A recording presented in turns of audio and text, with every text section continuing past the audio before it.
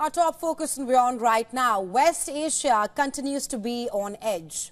Reports now suggest that Iran has rejected calls by the US and Arab nations to temper its response to the killings of Hamas and Hezbollah leaders.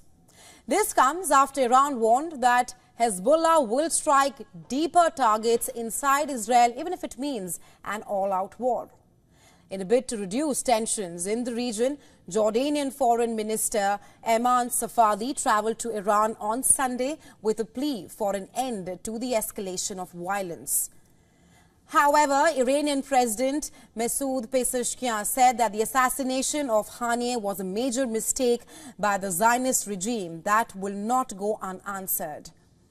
Well, Israel is currently preparing for the possibility of an Iranian-led attack that would include missiles being fired at Israel over the course of multiple days.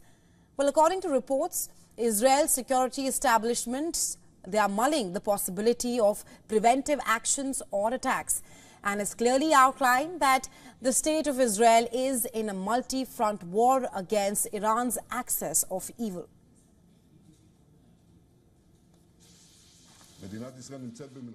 The state of Israel is in a multi-arena war against Iran's axis of evil. We are striking hard at any of its arms. We are prepared for any scenario both on the defense and the offensive side. I tell our enemies again, we will react and exact a heavy price for any act of hostility towards us.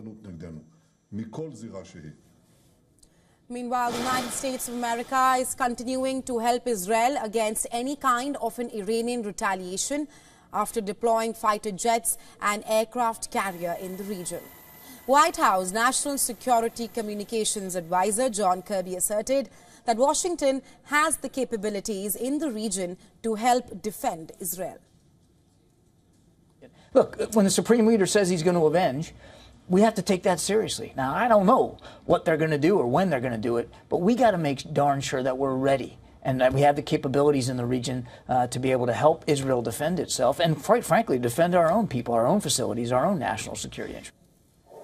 The U.S. is also scrambling to revive a coalition that had succeeded in thwarting the Iranian attack on Israel in April this year. However, with Haniyeh's assassination, there are questions now being raised if Tel Aviv will receive the same level of cooperation or not.